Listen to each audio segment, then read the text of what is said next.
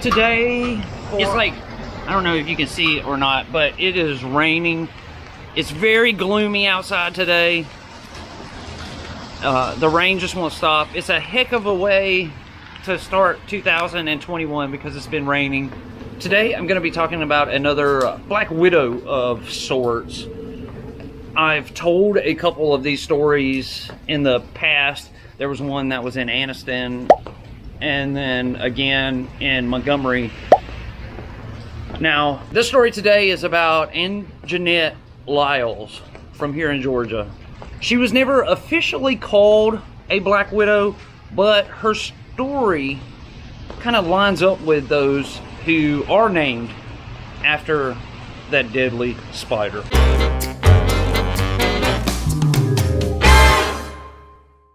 Okay, so these women, they are referred to as Black Widows because the Black Widow spider, it is a female spider who often kills and eats their partners after mating or eating, which typically lines up with the actions of these women from these stories, minus the eating their partner part.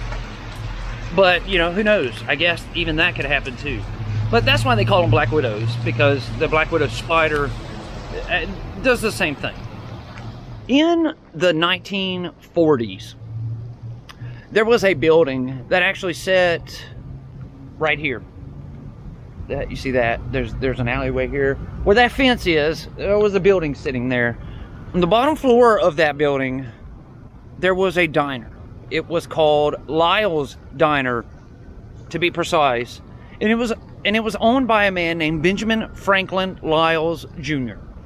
Now, if you look at one of those old pictures from the day, you can see that all these buildings actually are, well, fairly still the same. This building was white at the time, and it said office supplies going right across here. But the building still looks the same. So does this one down here. And if you look close in that shot, you can even see the third window from the end is much larger than the rest of them for some reason. And it was the same way in the 40s and 50s during this time period we're talking about. This building over here was there at the time, but I think it was a lighter color. Everything was still the same. It all looked the same. It just, right here, there was a building that has now been torn down. And over here to the right of it was that diner, Lyles Diner. One day, inside of the diner, a new waitress started working. Her name was Anjette. Anjette was, for the time period, someone that they thought was very attractive, and she was very sweet, and she knew how to talk to people. Right here, we're in the heart of Macon. Over here, this was the police station at one time. The courthouses and stuff are just right around the corner here. So this diner served a lot of the lawyers and judges and police officers every day. They would all come here and get lunch or dinner. Anjette and Ben Franklin would go on to get married in 1948. She continued working in the diner. She was actually like the guys, all the men who worked at the courthouse and stuff, they always said that she was their favorite because of her charismatic personality and just that she was really beautiful. From the outside, Anjette's life appeared to be filled with rainbows and marshmallows. The truth of the matter was, it was all a lie. Life at home for Anjette was, well, it was filled with bitter arguing between her and her husband, Ben. Police were called multiple times to their residence and here to the restaurant because of their arguing. As Ben's health started failing, he began experiencing extreme fatigue, nausea, diarrhea, and severe stomach pain. None of them could figure out what was wrong with him. He was prescribed several medications. None of them worked. He just continued to grow more and more frail. It came to a time where Ben had gotten so sick that he sold Lyles Diner without telling anyone. Now, he was the legal owner of it. He had actually inherited it from his father, but he didn't tell anyone. He didn't talk to anyone prior to. He didn't even talk to Anjette about it prior to, and that was like one of her favorite things to do. She loved working in the diner. She absolutely loved it. She cherished working there more than anything else. So when he finally told her that he had sold the property that used to sit there, she was infuriated. Man, she was mad. She never ever forgave Ben Franklin Lyles Jr. for selling her beloved restaurant. After the restaurant was gone, the doctors, they continued trying to figure out what was wrong with Ben, but they never could come up with any kind of solution. Nothing made sense about it. So he was admitted to the hospital here in Macon, which is only about 2 blocks over on the other side of these buildings here. He was admitted into the hospital here and subjected to a battery of testing. But while right in the middle of all that testing, Ben Franklin Lyles Jr. succumbed to this mysterious illness. He died without them ever knowing what his real cause of death was. They had no clue. They just declared it encephalitis, but they ultimately knew that that really wasn't why he passed. So with Ben gone, Anjette moved into her parents' house with her daughters. She began saving every penny that she could. She worked as a waitress in multiple different restaurants at the same time. She held 2 and 3 jobs at one time as a waitress and saved every penny she could. She took every penny she could from her family. And in April of 1955, Anjette once again purchased the diner sitting here on this property. She made enough money to buy back the restaurant that she felt like Ben had stolen from her. The diner was renamed Anjette's, and it quickly became the hottest restaurant in Macon. It's set right here in the heart of downtown Macon. The terminal station is right down here at the end of this road. The courthouse over here to our left. I mean, this was a busy part of town, and it was the hottest place in town to come eat. She was making tons of money, hand over fist. Living here in the South during those times, basically church outranked everything. That's why the area is commonly referred to as the Bible Belt. Anjette was scrutinized because she liked black magic and stuff like that. And, you know, so she would frequently talk about casting spells and going to fortune tellers. It was very commonplace for the customers of her diner to witness her burning candles and speaking to the flames of those candles. But the food was just so darn good. The gossip was even better. So the patrons, they all looked the other way. For a little while, anyways. In May of 1955, Anjette began dating a new man, Joel Neal Gabbert. Now, he was known as Buddy. He was a pilot for Capital Airlines. Now, Capital is no longer in service. Capital merged with United, and it all became one airline, United Airlines. They flew to New Mexico and got married only a month after they began dating. And soon after that surprise elopement, Buddy went into the hospital. He developed a high fever and a rash. Just as with Ben, doctors were unable to diagnose what was wrong with him. Buddy continued to grow more and more sick until he passed away in December of 1955. After Buddy's death, Anjette cashed in his life insurance policy. She would go on to buy a new car. She bought a new home and went all out with new clothes and shoes and jewelry. Anjette has actually published cookbooks. There's cookbooks out there you can find with some of the recipes that she used to cook and serve out of her diner. They used to sit right here.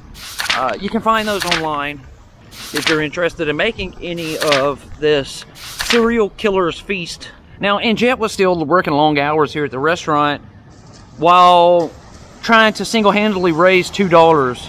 Her mother-in-law, Julia Lyles, offered to move in and help her out, and Anjette accepted.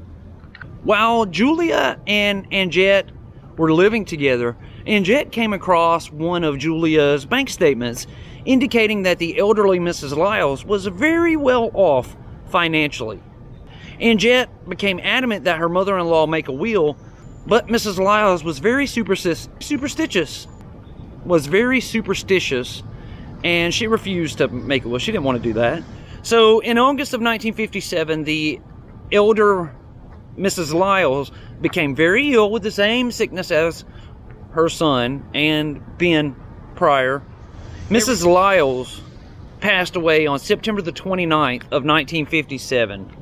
The doctors chalked it up to old age, to symptoms of being old, even though she was only 60 at the time of her death. A week later, after Mrs. Lyles' passing, Anjette produced a will she claimed that her late mother-in-law wrote, leaving her everything in Mrs. Lyles' estate. No one questioned the document. The will was quickly probated, and Anjette received everything. So with Ben's death, she received a small amount of life insurance. Then she got an even larger amount of life insurance with her second husband, Buddy. And now she had inherited a sizable estate from her mother-in-law. Look at that. It just, the bottom fell out real quick.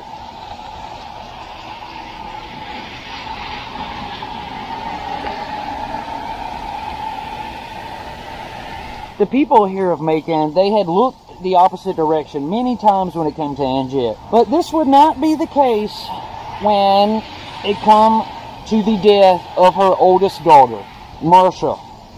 In the winter of 1958, after an extensive hospital stay, 9-year-old Marcia Elaine Lyles passed away April the 4th of 1958. The people here in Macon had explained away the deaths of her two husbands and her mother-in-law. They basically thought of it as her having a string of bad... Man, look at this rain.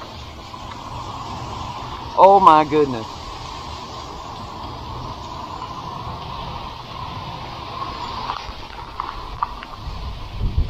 Crap. And we're stuck out here in the middle of downtown, innit? Oh, that's horrible. At any rate, they explained it away as Anjette having bad luck. They weren't as willing to accept that, though, when it came to Marcia. The death of a child always hits people very hard. And Marcia had been healthy, completely healthy, up until the last month of her life. They knew something had to be up. And their intuition was right, because Marcia was the only one of those three that they did an autopsy on. And her autopsy revealed massive, I mean absolutely massive amounts of arsenic in her system. So, as part of an investigation by the Macon Police Department, prosecutors obtained a court order to exhume the bodies of Ben Lyles and Buddy Gabbert and Julia Lyles.